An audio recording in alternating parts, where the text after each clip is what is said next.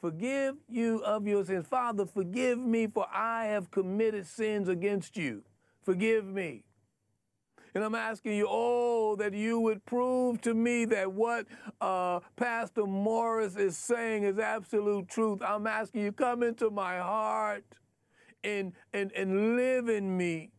I want to make you my Lord. I want to submit to Holy Spirit. I want the life that Pastor Morris is talking about, and I realize that only you can give it to me. So give it to him, Jesus. Give him your truth. I know you prayed that with me, and I celebrate you, but it's one thing for me to celebrate you. I want you to understand all of glory, all of heaven is celebrating you today.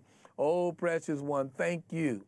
Thank you for making such a bold decision. We celebrate you, and we thank God for you. Now, precious ones, remember the sacrifice that Jesus bore, he went through a night of living hell.